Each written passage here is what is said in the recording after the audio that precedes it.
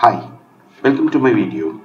Today we're going to see how to apply conditional formatting in SharePoint modern lists. We can do this by JSON code. We cannot do the SharePoint conditional formatting for a classic SharePoint list. So you have to change it to a modern list. So here's my modern SharePoint list, and we'll try to apply some formatting to the column units sold. Let's take for example the maximum units it can sell is 5,000, and you can see the values in the units sold column is less than that or pretty much close to 5,000. So here we have 4,200 something, but nothing touching 5,000 units yet. So if you like to see the progress visually, how much it has been sold so far, here's how we have to do. So first you have to go to the list settings. Then in the list settings, you come down, choose the column units sold, and you come down to the last section that's called column formatting. Here's where we will be adding our JSON code. So for easy purpose, we have JSON code already taken, and this is a simple JSON code that tells the column to adjust itself based on the maximum target level that we set against the current property value. So here in this case it talks about the schema, what elements that we are going to change the property, which is the div, and we change the current element of that, and we change the properties of that, and it talks about SP field data bars. So all this you don't need to change anything, so you can leave it as it is. And this line, it talks about you're changing the style. In that style we change the width of the current column based on the current field's value. It talks, so it's a if condition. It talks if the current field value is equals to total target, in our case it's 5,000, then the width should be 100%. If not, calculate how much the percentage against the total target value and set that as a percentage. So we're going to copy this code,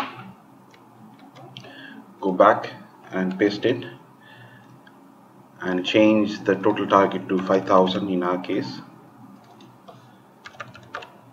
and click OK. So after implementing the JSON code, you can see the column formatting has been done. It can also shows how much the progress was against the total 5,000 target that we set.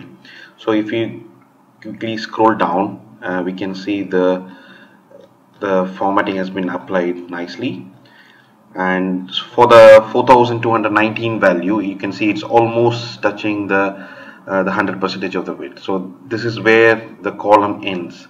So you can see almost the progress is as accurate as possible. So this is one way of showing applying the conditional formatting to a column. We will see another way. Now we will see another type of example to assign a background color to a column based on certain column value. So let's focus on the first column segment.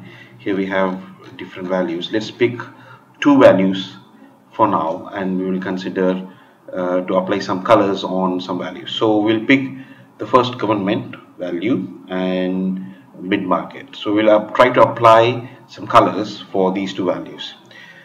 So I have here an example that shows you how you can apply background color to if the column is on a particular value or not. So here it is pretty much the same. So you apply the div value, you apply for the current values, and you start applying the style attribute.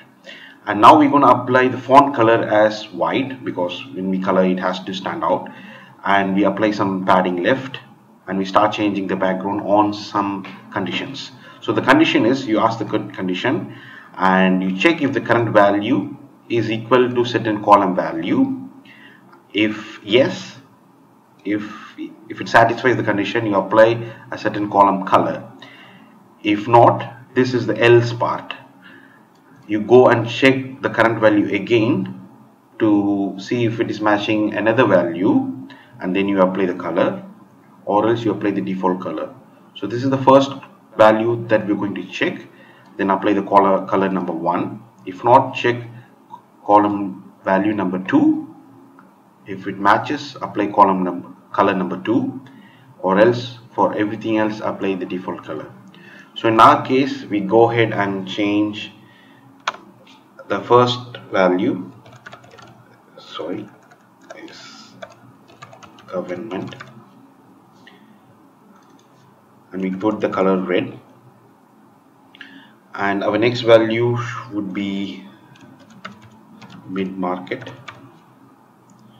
and we apply the color. If it matches mid-market, we will apply green, and for all the default value we will apply, let's say, gray. Okay, so this is like an if statement. If it matches, this is the condition, or else you go and check another if condition, and if it matches the second value, apply green, or else for everything else gray. So let's copy this code, go back to your site list settings. List setting, you pick the column segment,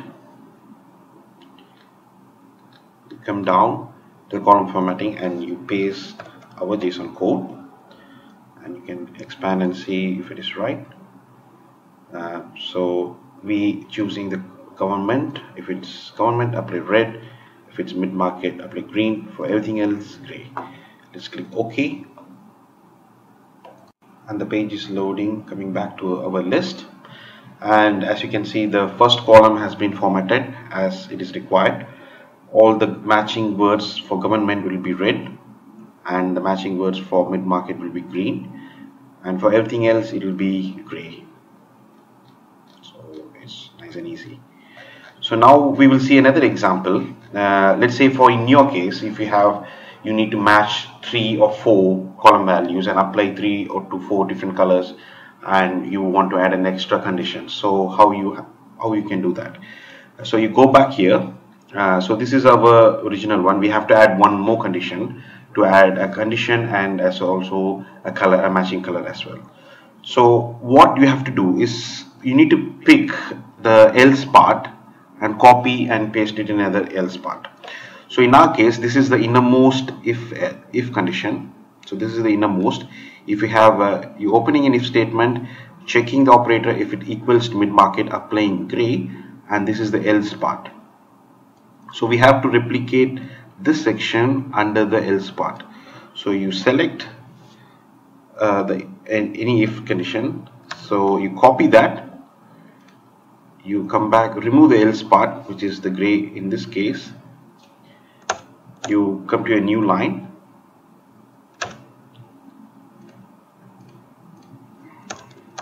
And you paste it. So here's your matching parenthesis. You take it to nicely, you align it so that you won't get confused. Also you take your else part as well along with you, and here we're going to change it to something else. Let's pick for example enterprise. We see if it's enterprise, let's show it as orange. So if it is enterprise, show me orange, and everything else is green. So we are adding one more if condition in the else part. So previously it used to be green and there was an else part. We copied an if condition, removed that else part, put another if condition to check if the operator still matches enterprise, apply orange or else gray. So now we will copy this section again. Now go back to your list settings, and go back to the column, the same column again, and you select, you delete, and you paste the new code. Make sure the new column if condition and else part is there. Your orange and enterprise, mid-market stays the same, and government for it. Okay, now click OK, and we come back to the list again, and you can see the new color for enterprise keyword, which we wanted to be orange, is present here. So for everything else is gray. So channel partners, we didn't assign any values. Small business, channel partners. So this is an example of how you can keep on adding a value. If you want to add one more condition, for example, you need to pick the innermost if condition and replace the else part of the if condition with the if condition. That's it. So basically you need to pick the innermost, which is in this case this is the innermost if condition, copy the same and replace the else part of this inner condition, and you're going to replace the grade. That's it. And you keep on adding the values to it. And one point to note here, the values that you're comparing against the column should be very case sensitive, because if the case is not matching, it won't appear. For example, if you type as smaller case m, in this case it won't appear. So it has to match the exact value with case, then it will start appearing in the values. So these two codes, I will put this in the description so you can pick it up and start applying in your code. There are several other ways that you can apply column formatting for your SharePoint list, and you can modify and represent it in a nice way.